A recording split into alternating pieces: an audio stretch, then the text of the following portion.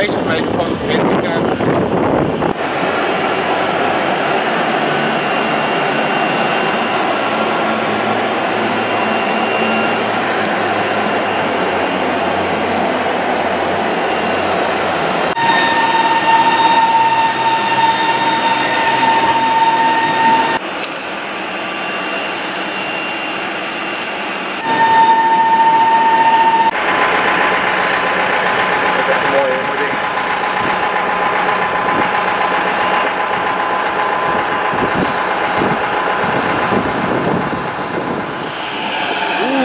De raam is open. Oh, die heb ik gedaan. Nee, ik heb hem dicht gemaakt.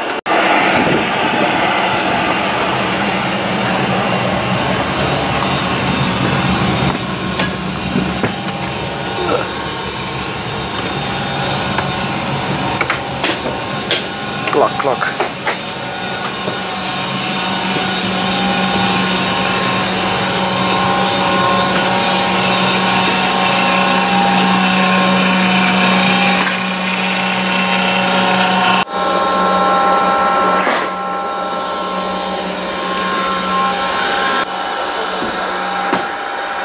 Flaps 50. This is quite magnificent. So we're in the cargo bay right now, in the cargo hall, and flaps full down, spoilers up.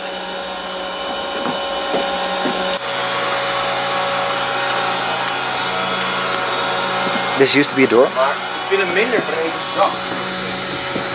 Ja, maar ik denk dat hij daarin ook... Ballast for the till. This is in the front, so it doesn't just tip over.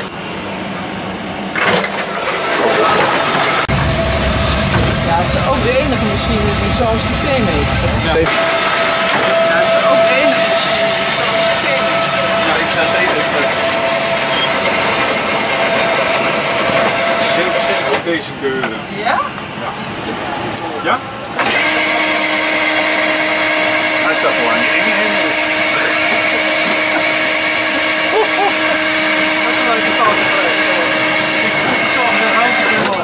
Bij KLM toen ook, hè. Stewardessen die zwaaiden bij de laatste. En die stond...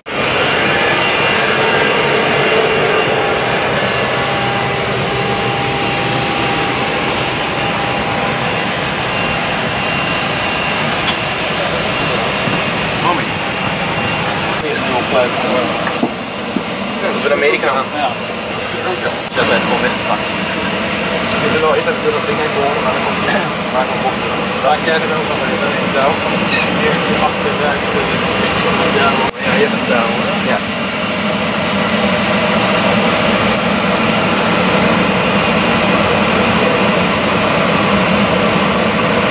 Samen met MCW.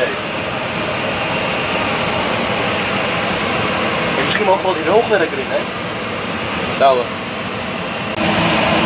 Dit is gewoon het vliegtuig. Het is zo jammer dat je hem niet... Eigenlijk gewoon een... Dat je hem zo kan zien, dat is een GoPro. Ja. Autopilot panel. Stil, schreeuwen heel veel. Ah joh, er zit wel muziek achter. Ja, dat zit ik al. Wat is hier dan? Ja, is wel wat ouder. Ja. Ik denk dat heel veel piloten zo zitten, denk ik dan. Ja, meestal wel, dat daar een hoop op zit. Ja. Nou ja, daar kun je ook zien waar ze hun voet op zetten. Ja. Daar bij dat. Hier zet je zo. Kijk, als ze aan het vliegen, dan zitten ze hier op die randjes. Over die randjes. Dat is echt... Ik doe het bijna uit de motor en ik denk, die wordt niet dood. Ik wil hem wel een mooi dood. Pak je vast en dan druk je eerst in. Eerst indrukken. Gewoon, ja, naar beneden. Nou, naar achter halen. Goed zo. Nou, dat is klaar. Dan heb je het lesje, dan heb je het bocht eraf gehaald. Ja. Dan pak je daar slinger, die druk je in en dan ga je draaien.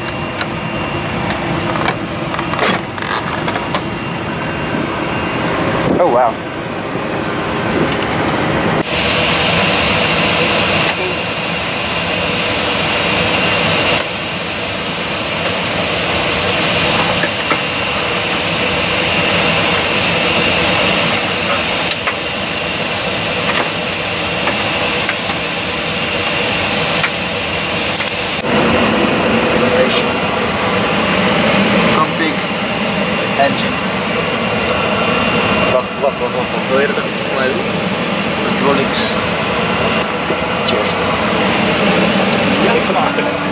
waar is dat voor nodig? Ja, bepaalde storingen gaan we zo je dat tegenaan moet komen.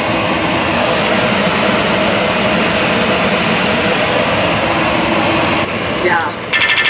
Overspeed. Overspeed. Als je hem langer dan 12 seconden ingedrukt houdt, gaat hij een of andere test doen.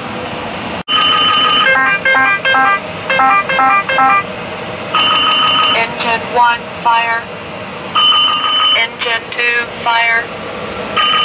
Engine 3, fire. Engine 1, fire. Engine 2, fire. Engine 3, fire. Stabilizer. Brakes. Stabilizer. Brakes. This one doesn't do it.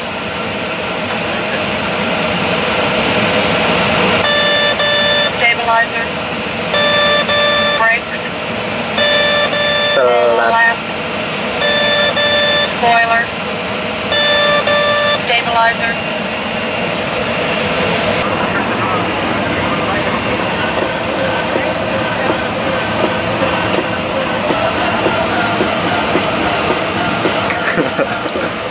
Hier, pak maar even over.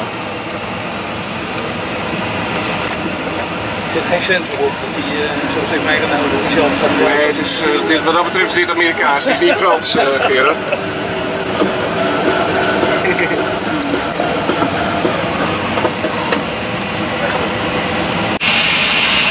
Ja, het licht aan doen.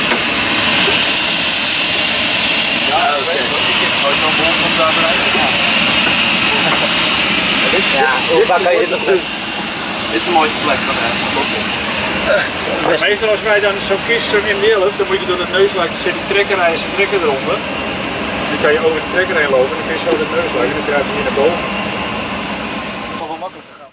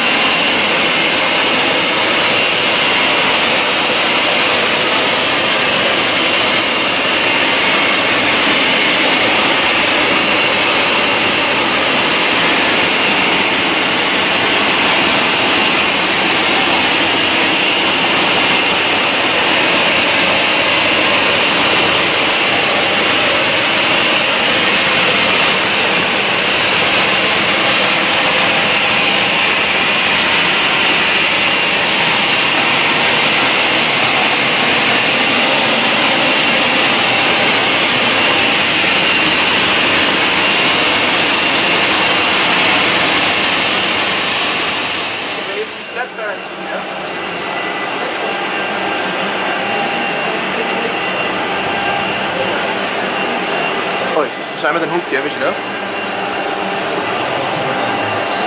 Kijk eens, zie je dit? Hey, douwen.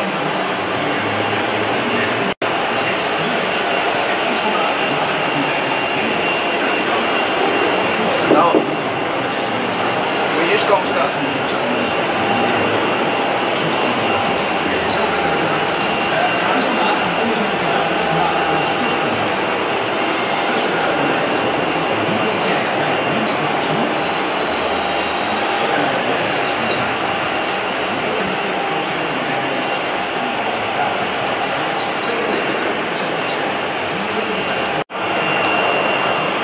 That's where we just stood. But we couldn't be there because we don't have insurance. Weet je wat erg is? 3 jaar niet gedaan, je verleert het nooit. Zal ik er ook weer water uit?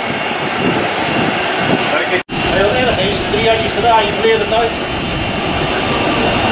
Dan komt ook weer water uit. Dan kun je die andere ook wel over doen. Andere kant. Zou je? Ja, tuurlijk. Oké, ja, nu weet je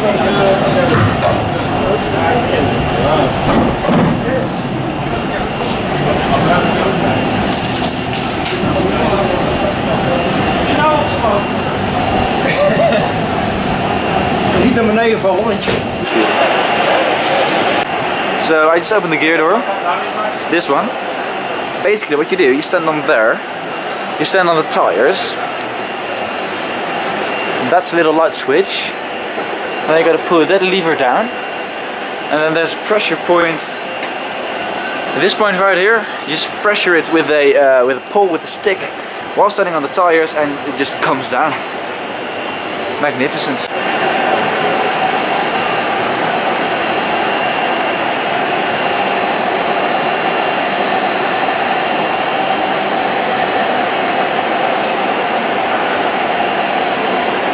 This is the flap.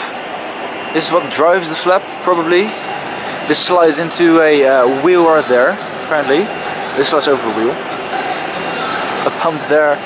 Here's the gear door, and this is basically the construction for the landing gear removed before flights. That all just folds up, and this is the compartment for the actual main wheels.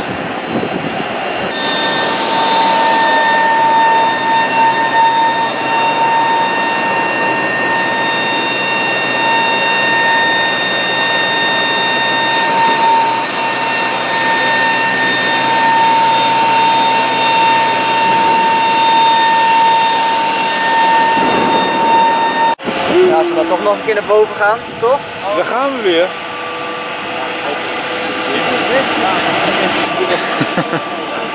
Hij heeft er moeite mee, ja. volgens mij.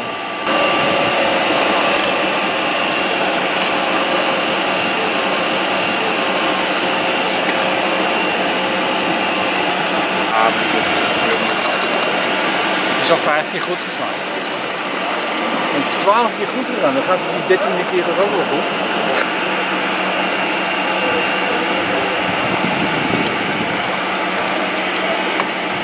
En dat modelletje van Douwe eronder. Prachtig. Ja? Kijk de neus voor die vorm.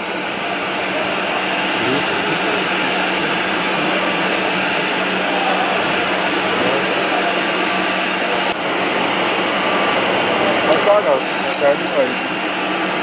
Waarschijnlijk zijn het vortex generators voor die ruiten. Voor het afdalen? Ja, ik ga filmen. Ja? Ga je nu zakken?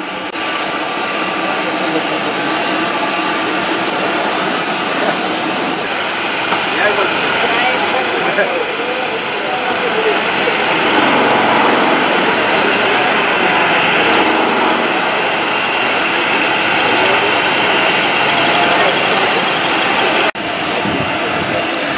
So here we are.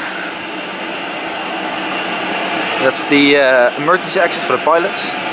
That's air conditioning for the engines, basically. The landing lights, the door.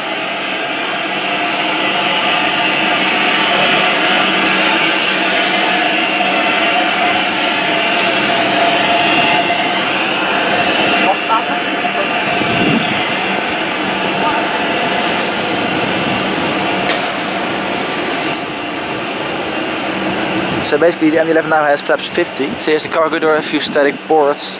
That's what you control the cargo door with, obviously. And now all the windows, this is a convertible freighter, but all the windows have been covered up from the inside. So here's one of the Pee-wee 4000 engines. I think it's a magnificent engine. That's one thing there is to notify ground people when it's working. You can see Pratt & Whitney, little curve, hoist point.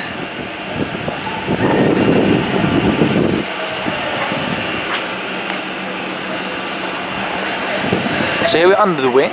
That's the slats, the inner slats. They just basically pop out like that, for as far as I know. You got a number 2 aft jack point, I believe. Oh no, that's fuel level. So here we go. That's the inner slats for the next to the engine. outer slats. That's for refueling over there, the yellow black panel. So you see flaps 50.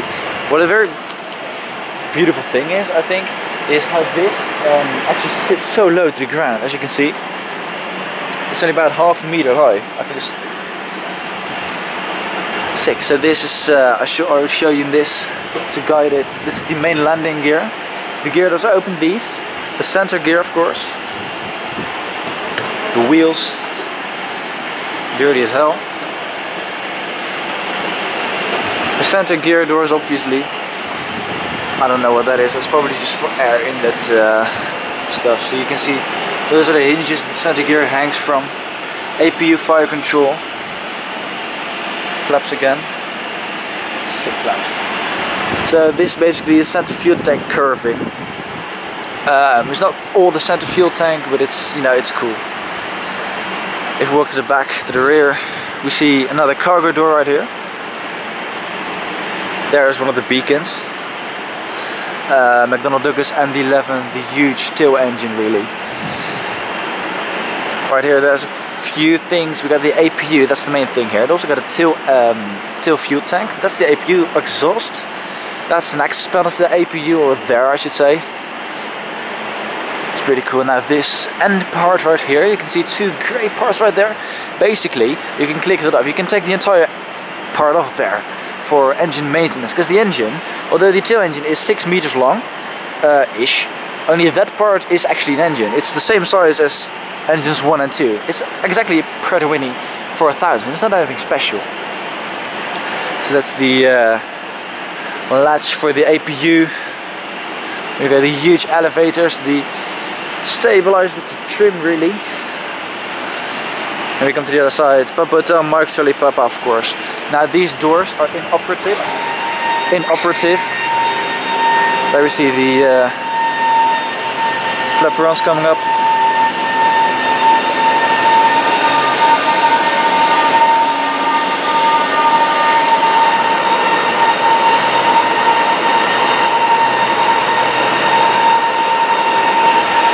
Now we're under the wing. Papa Hotel, Mike Charlie Papa above us.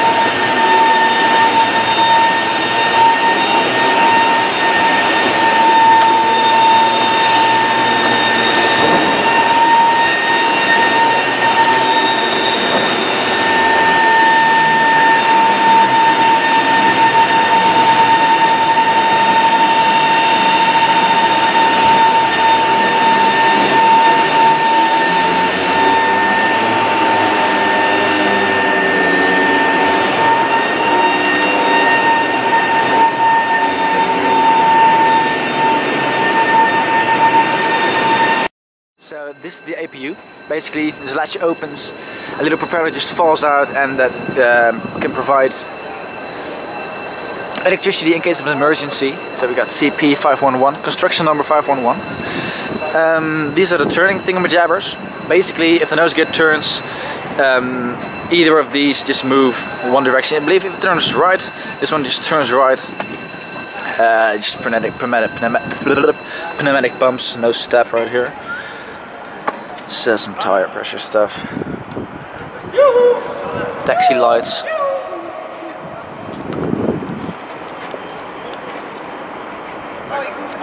This is one of the 3 jacking points. Basically, you can just put a jack in here and jack the entire aircraft up, or at least the entire nose from here.